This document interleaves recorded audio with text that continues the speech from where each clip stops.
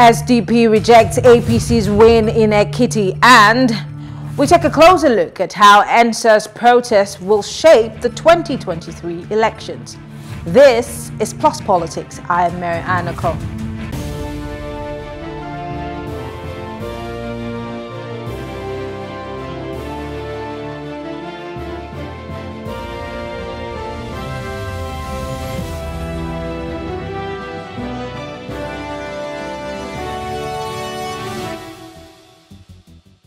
Segun, the Ekiti state governorship candidate of the Social Democratic Party, SDP, and his Action Democratic Party counterpart, Mrs. Kemi Elebute Halley, has rejected the results of the Saturday election, saying that the outcome of the elections will be challenged at the tribunal. The SDP candidate said that the results, as declared by the Independent National Electoral Commission, did not reflect the true decision of the people, lamenting that the process was allegedly marred by financial inducement. Well, joining us to discuss this is Moses Jolayemi. He is the Chairman, Media and Advisory Council of the Segun Oni Campaign Organization. Thank you so much, Mr. Jolayemi, for joining us. Thank you very much. Let's start by, backpedaling a bit. Last week, just before the elections, I spoke with somebody from your campaign who had spoken about the fact that Mr. Oni was being targeted. He kept saying that every time you visited different places, in his words, you were being targeted by the opposition. And here we are today, a few days after the elections. The SDP is saying that the results have to be contested because of certain irregularities. Paint a picture to us as to why you have rejected the results of the Saturday elections. Thank you very much. I think you started by saying that Segun was being targeted and all that. Yeah, it wasn't only Segun. The entire the entire campaign organization was being targeted, And the fact is that APC had always seen the SDP as their major problem, their major headache. So they've been doing everything possible to, suppress, the SDP, which was not possible. Now, going into the election, they decided, to ensure that the wishes of the people, they have made attempt to thwart, the wishes of the people, with the sham that they called election. It was a cash and carry thing. They have reduced the state to a marketplace where votes can be sold and bought. So what we saw was vote buying across the entire 16 local governments of the state. And it was also marred by thuggery, ballot box snatching, ballot box stuffing, and all manners of intimidation, and the entire process is flawed, and that's why the SDP is rejecting this election.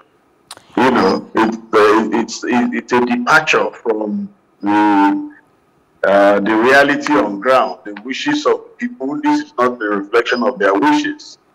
I'm sure you must have seen pictures and videos of those who were buying votes, the FCC caught some people, they busted into some houses and where money was kept and so on. So a lot of things happened that made this election a mockery, and I think the APC also did a good job of capitalizing on the poverty situation of the Ekiti people, which in any case they caused in the first place. They deliberately decided to impoverish the people, so that they will be there for their use every 4 years. And that's what we witnessed. So this was not an election. I'm curious to ask, as much as you've said that there was a lot of vote buying. They bought the people, and of course, that's how they arrived at the votes that they have. But let me start by asking, if you alleging that there was vote buying, but then people did at least cast their votes, should INEC be the ones that we should be speaking to, or should it be the people? Because again, people can be induced, but they can decide. Like you said, there is poverty in Ekiti State. If it's anything to go by, should the people not be in a better position to make the choice of voting for good governance as opposed to monetary inducements? I know it's easier said than done, but is it not the people who chose to vote for those people who gave them money? Should INEC be taking responsibility for what happened on Saturday? Yeah, well, the truth of the matter is you have struck it. You struck the nail on the head somehow by saying that, I mean, it's very, very difficult for somebody who is extremely hungry to be able to ignore money. Don't forget that workers in the Ekiti State have not been paid for several months. So the propensity for survival, it's there, you know. Everybody, every human, every living, thing wants to survive. Even a plant will want to go, towards the direction of light, sunlight, to manufacture its food. So, what do you say of human beings? There's always that, tendency for people to want to survive anyway, anyhow.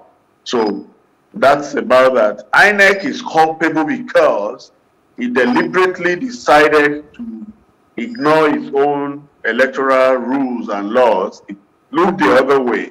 So to that extent, I think they are culpable, just as the security agencies are too. They look the other way. I was going to ask, as much as INEC is a regulatory body, INEC is there to make sure that we have free, fair and credible elections, but they cannot also be playing the role of the enforcement, which is the police, which is security services.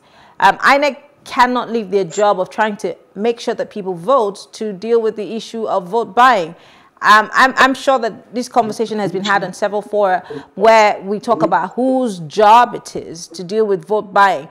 But then I want to put a direct question to the Segun campaign. If you have been campaigning, I'm wondering, what have you been saying to Ekiti people if the large majority, going by what you've said, have been induced by the so-called opposition to get their votes? Does it mean that your voter education or your campaign fell on deaf ears? Well, to be honest with you, it's a very, very hard nut to crack. When you appeal or you preach or you campaign to a very, very hungry person not to take money. I think it's very difficult. It's very difficult. We did our best, to tell the people to ignore. There's something called the Boko Sebe in Ekiti State, which is take money, vote for us, take money, and then you can cook a pot of soup. And we've been trying to tell them that a pot of soup that would not last you more than 2 days should not be used to mortgage your future and the future of your children. Another suffering of 4 years, if care is not taken 8 years, that people should ignore that. But unfortunately, like I said, survival is the first rule for every human. So how will you be able to convince them to actually ignore that very, very tempting 10,000, 7,000? It's somehow, And you see, why we feel that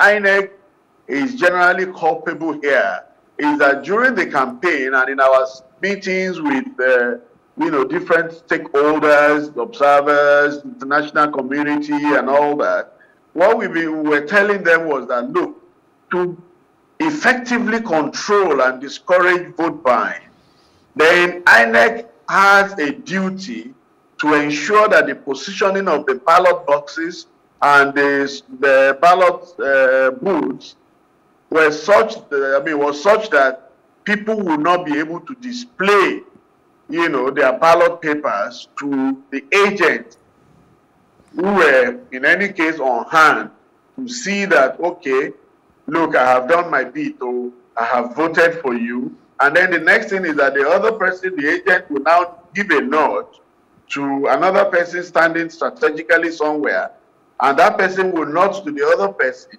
who will now, you know, it will nod to another person where the money was. So the person goes in to collect the money. I saw that in my polling, my polling unit, for example, and I complained. I asked the security agents, "What are you doing? Can't you see what's going on here?" But they just looked at me, and you know, the guys, they just walked away. To them, what is this guy talking about? Because all of them had been taken care of, presumably anyway, because I don't have concrete evidence for that, because I didn't see when they were being given money. But you see, the fact is that when things like that happen, you know that, you know, something must have gone on under the table. So the security agents looked away. INEC also helped in ensuring that the vote buying thing was effectively carried out. While we were busy campaigning, you know, going to every nook and corners of Ekiti State, holding rallies, all different local governments, you know. In my ward, for example, you know, my place in Okemeti, meetings were being held, rallies, everything. We were campaigning, house to house, everything. APC was just looking at us. I'm sure they would be laughing at us and, just jeering at us. That at the end of the day, I mean, they knew what they were going to do, and they had their plan made, and they carried it out to the letter. On the day of the election, they simply rolled out multiples of millions. Every polling unit, for example, in a state, some got up to 4 million. You know, in my hometown, for example, small polling units like this, you had $1 million naira waiting. I mean, for extremely poor people, that was irresistible. So now this election, you can say safely that INEC, law enforcement agencies, and APC, they did a good job of ensuring that this election was not an election. This is no democracy. And that is the reason we are rejecting the outcome. Okay. This is not the outcome that reflects the wishes of the people. It's a complete departure. I don't want to argue with you, but let me put it side by side. So in one breath, you're telling me that the people in Ekiti State, in your opinion, have been impoverished deliberately by the government for such a time as this, and so that's why they're inducements, and of course they cannot say no to those inducements. But then you're also saying in another breath that this is not necessarily an election that reflects the wish of the people. Where does wish come in here when I have already been paid off to vote for a certain person? I mean, I'm trying to understand, how will the wish of the people come to bear if those same people were eager and happy to take inducements, in your words, from so-called opposition? Isn't this the wish of the people already? How do we even juxtapose that? Okay. Let me just add this. Maybe I should have done that before. Those who were, there was another set of people, the civil servants, for instance. They form 40% of the entire population of the state. Those ones were muscled. They were kind of compelled to do the bidding of the ruling party. Okay? This see and buy thing also played out there. Even if they are not taking money, you must show that you have voted for APC. Okay? Otherwise, your job is on the line. Civil servants, because there is nobody that can.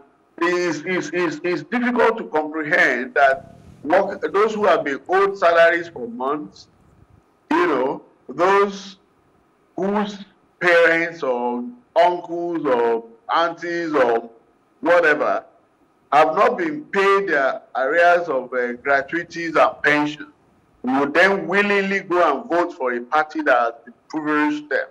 that will go and vote for a party that has continuously keep them in perpetual financial and social bondage. It's not possible. What is the scorecard of APC in the state? Tell me, what is their scorecard? What can they lay claim to that they have done successfully in the state for which anybody will want to vote them in?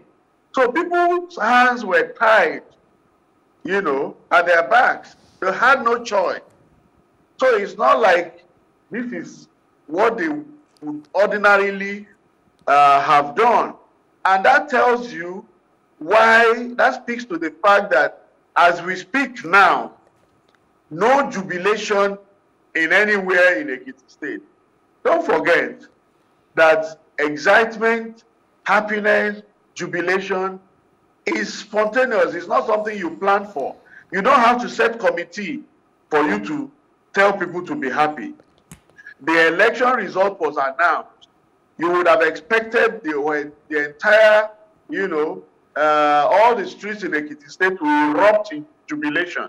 But what you are seeing now is everywhere is calm. There is sadness on the faces of the people. That what is this? What is happening to us?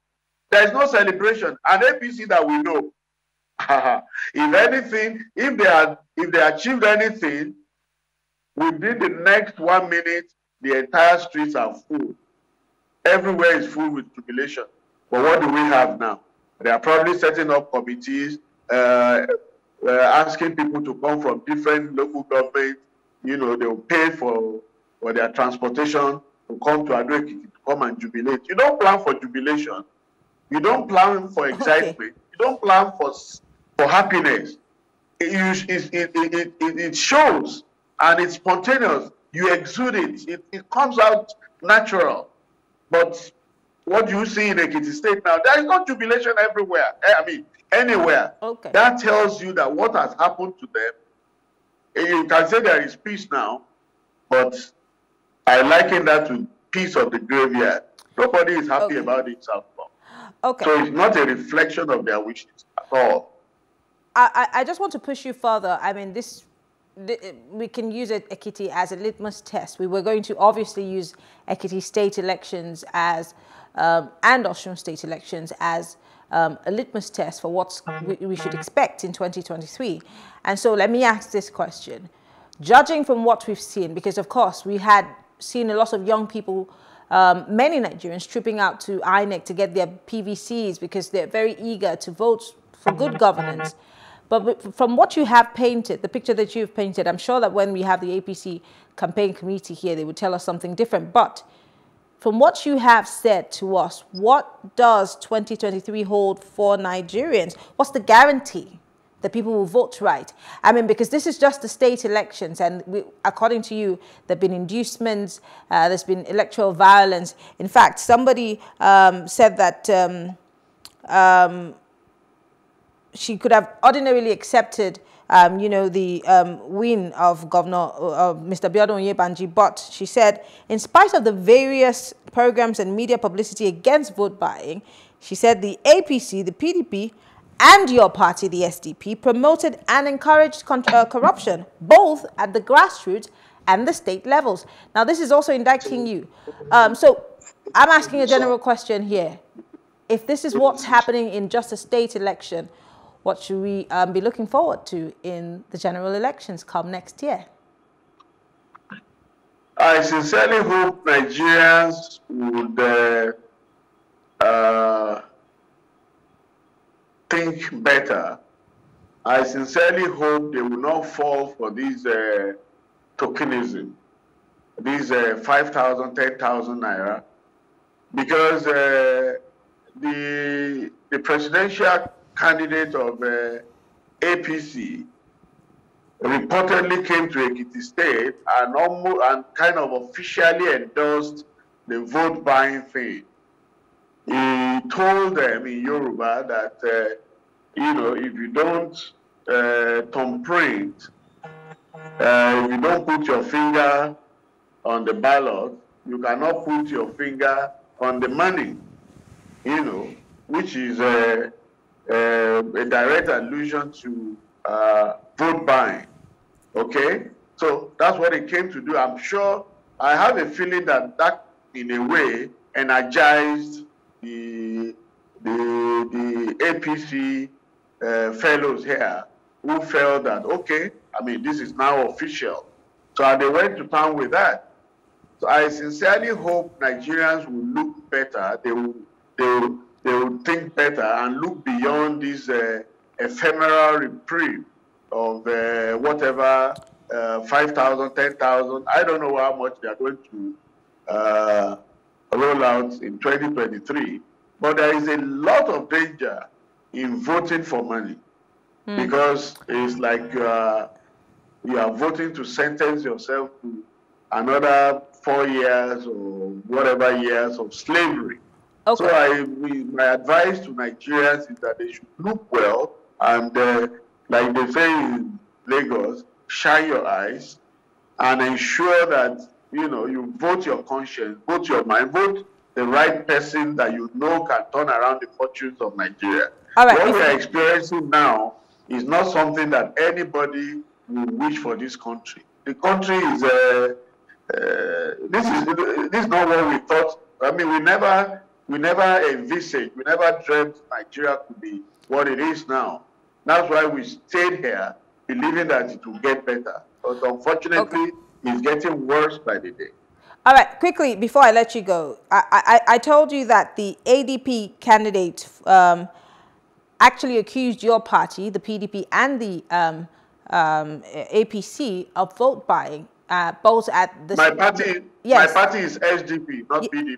No, she indicted your party, the APC, and the PDP. So all three parties. She's saying she saw a level of inducement and vote buying. I'd like to quote her directly. She said, in spite of the various sensitization programs and media publicity against vote buying, the APC, the PDP, and the SDP actually, in her words, promoted, encouraged corruption both at the grassroots and the state levels. I'd like to get your response to that. And finally, what is the end game? The SDP saying they want to go to court. What do you hope to get at the end of the day? What we hope to get at the end of the day is outright cancellation of this sham. Then on the issue of SDP joining in the corruption and inducement, I beg to disagree with the report of that person, because we didn't have provision for that. We're not sharing money. And all along, I think APC itself used to mock us and jeer at us that, oh, don't mind them.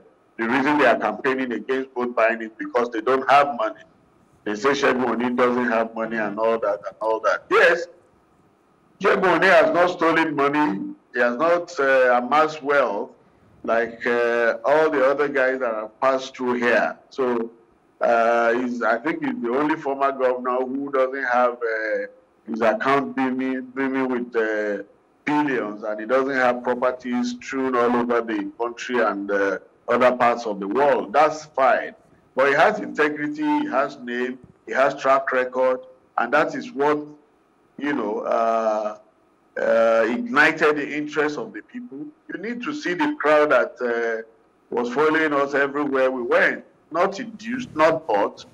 They really, really wanted a change. They wanted a reprieve. They wanted a fresh breath of life, which APC is attempting to, you know, take off them. But we are going to challenge this sham. So you're saying, just for the record, that the ADP candidate, the lady in question, is lying, because I'm guessing that somebody of that caliber would not be putting out such information if she does not have evidence of vote buying. I'm just saying.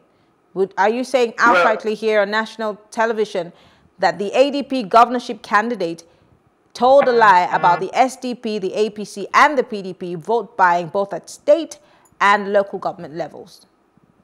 Well, I am not omnipotent. I couldn't have been everywhere. I voted in my hometown of Ekiti, and I can tell you for free that we were not sharing money. I'm a party chief. So you agree that there could have been a possibility that some SDP party members were inducing people at certain polling units, since you were not at the other polling units? What I'm saying is based on your insistence and the fact that somebody of the person's caliber, blah, blah, blah. And I'm saying to you, because what I know is what I'm going to say to you, apart from being a politician, I'm a journalist. And when in doubt, you find out. If you cannot find out, you leave out. So I'm not ready to be here on national television, feed the people with falsehood. What I have seen in Okemesi, which is the microcosm of the rest of the state, is that we did not share money. If there was money to share, I should know about it. Okay. Well, I want to say thank you. Moses Jolayemi is the Chairman, Media Advisory Council, Segun Campaign Organization. Thank you so much for speaking with us. We appreciate it. Thank you very much. All right. Thank you for staying with us. We'll take a quick break. When we come back, we will discuss how the NSAS protest might shape the 2023 general election. Stay with us.